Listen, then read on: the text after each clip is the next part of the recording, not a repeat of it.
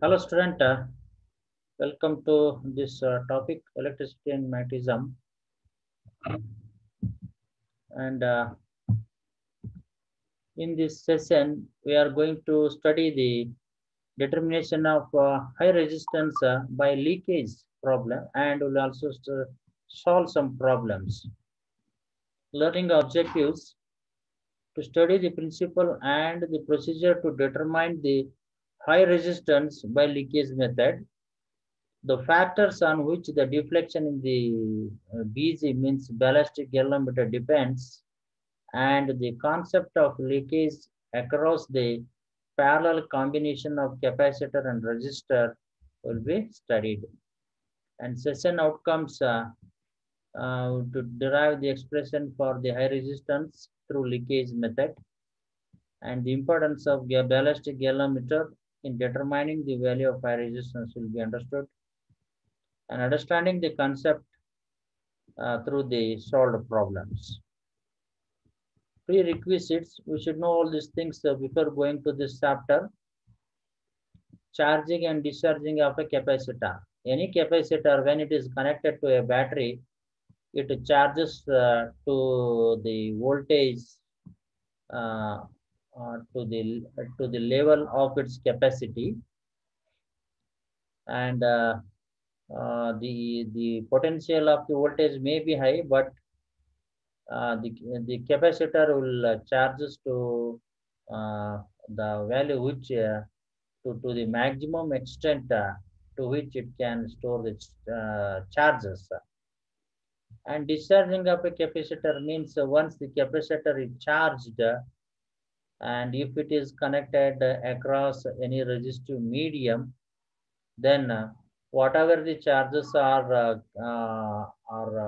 there on the capacitor, they will be leaked through the resistor. It is called as the discharging of the capacitor.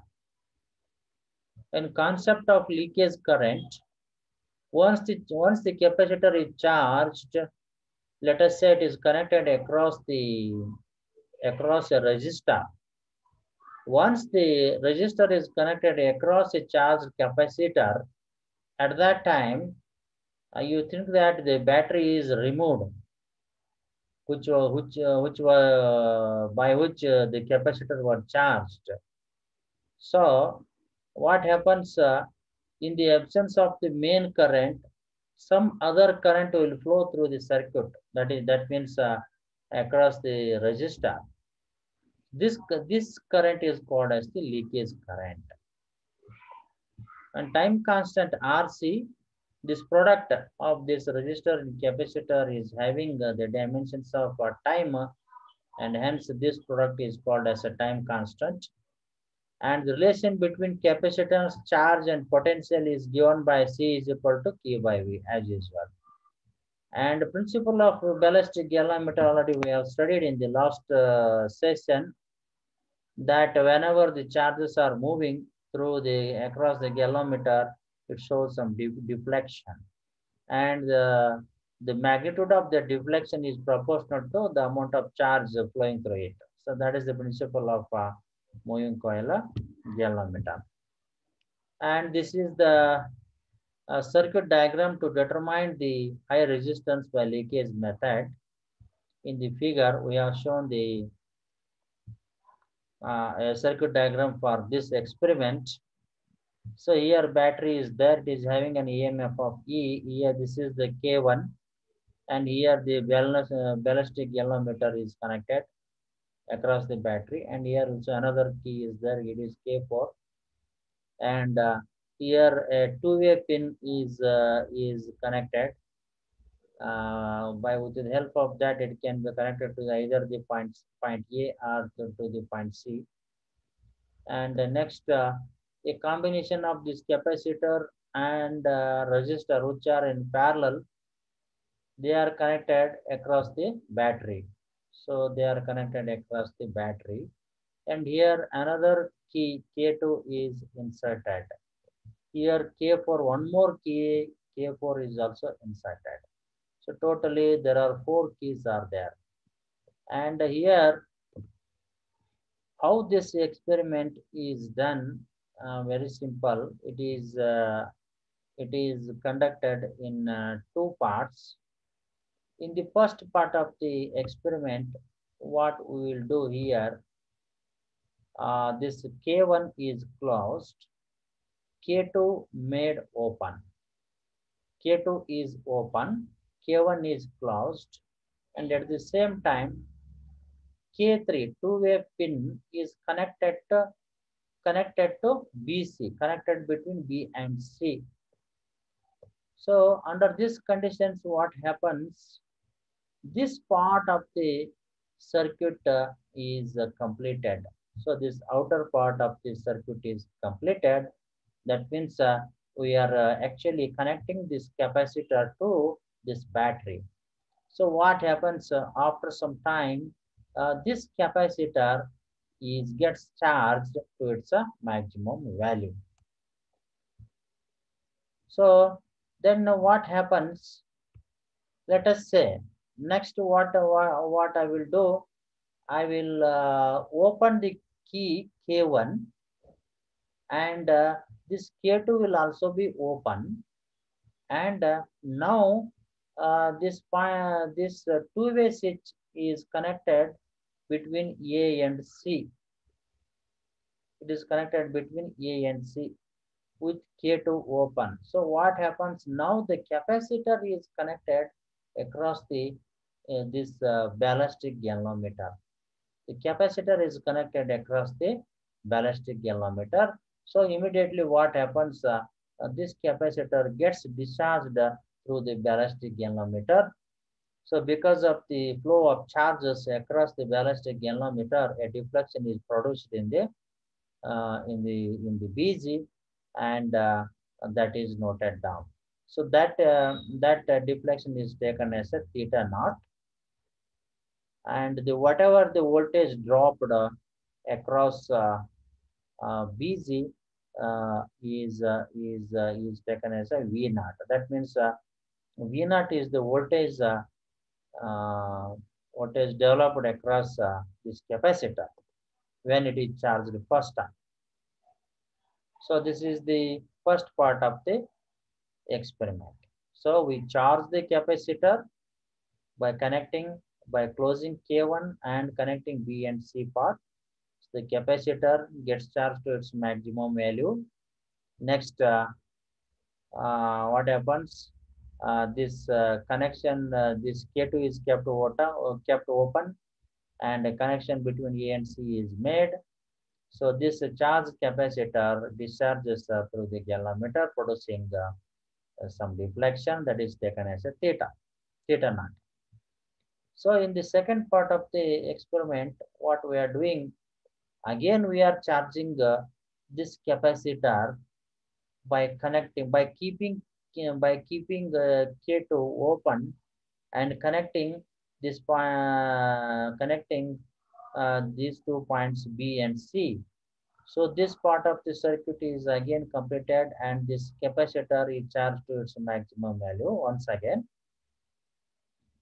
And once the capacitor is charged, what happens? Now I will keep K1 open and connect the points A and C. This part of the circuit is connected. A and C are joined, and this K2 is also closed. So now what happens? This capacitor will discharges through this high resistor as well as this ballistic galvanometer. So now the leakage current is having two parts. Some leakage current will flow across this resistor, and some leakage current will flow across the this BZ. So what happens after some times? Actually, the maximum current is discharged through the resistor, but still some current flows through this across BZ, and because of that reason, it produces some deflection. So that is taken as a theta. So theta is the deflection produced during the leakage of the capacitor. So this is called as the second throw. So in the first throw, the capacitor discharges through the galvanometer only. So it gives a deflection, that is theta naught.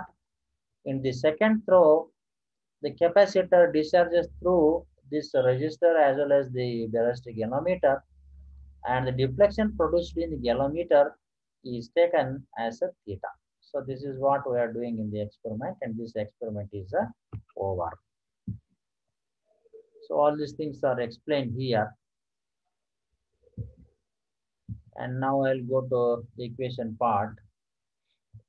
So therefore, this is the first throw. In the first throw, the capacitor completely discharges across the galvanometer. At that time, the theta naught is the deflection given by the galvanometer. So this V naught is the charge developed across the capacitor is proportional to this theta naught. And in the second time, that means when the capacitor discharges through the high resistor as well as the ballistic galvanometer, at that time, another in that at that time this deflection is produced, and at that time the voltage produced developed across the capacitor was V1. So you just take the ratio of these two. You can take it becomes V naught by V1 is equal to theta naught by theta 1. Let us say this is equation 1. And let Q naught and V naught be the initial charge and potential of the capacitor, and Q and V the corresponding values after t seconds. So this is already explained. So at any instant of leakage, when K2 is closed, I am applying the KVL to that part of the circuit. That means this. So when I closing the K2 by opening K3 open, this part of the circuit is closed, and I will apply the Kirchhoff's voltage law to this part of the circuit, and I will write this equation.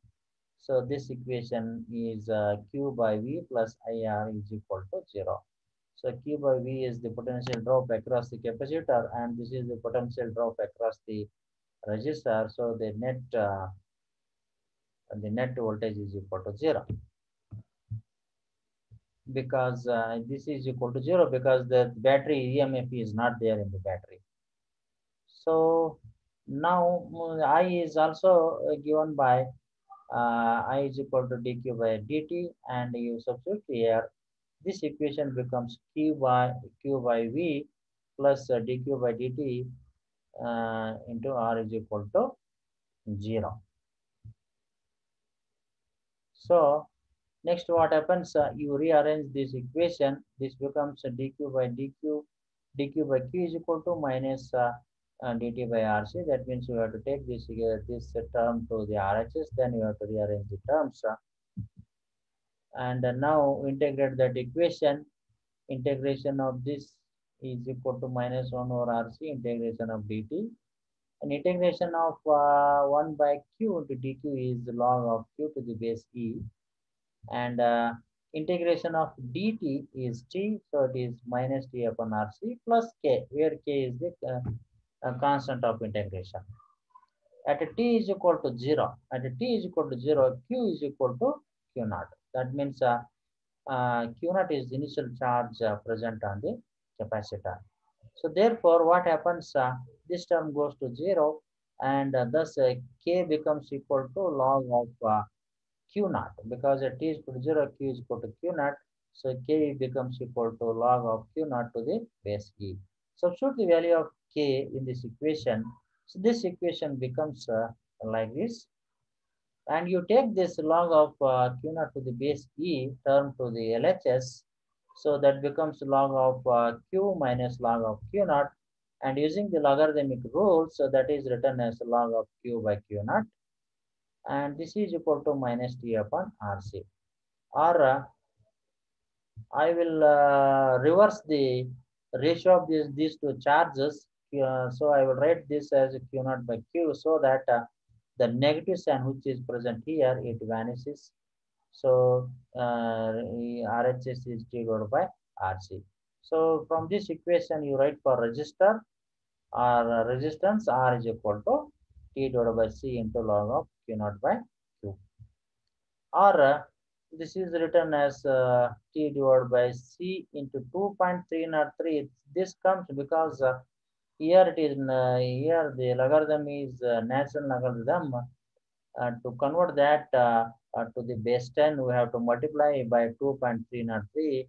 So because of that reason, this factor comes and now the logarithm is to the base 10. So also we know that Q naught by Q is equal to V naught by V for the capacitor, and from equation V naught by V is equal to theta naught by theta.